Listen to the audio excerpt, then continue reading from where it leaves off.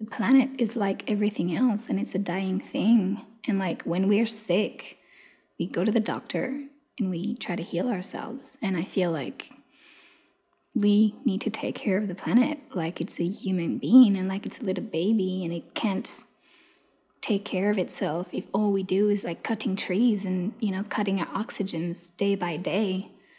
So instead of like cutting your baby's arms, just take care of it and heal its wounds. It's better. That's how I feel about the planet, that it needs care.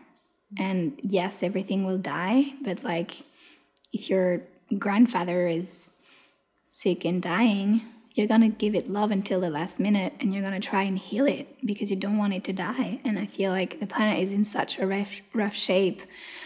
And you know, like the deforestation is something that is absolutely terrible, and the ocean is getting so polluted, and you know, some fish are getting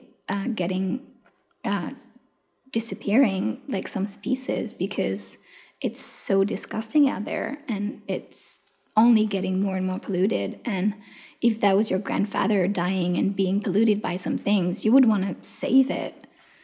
And I feel the same about the planet. I feel like I want to do everything that I can in my daily life to not contribute to killing it. So I'm not eating meat because I don't want to encourage factories to produce cows that their farts pollutes the planet more than cars.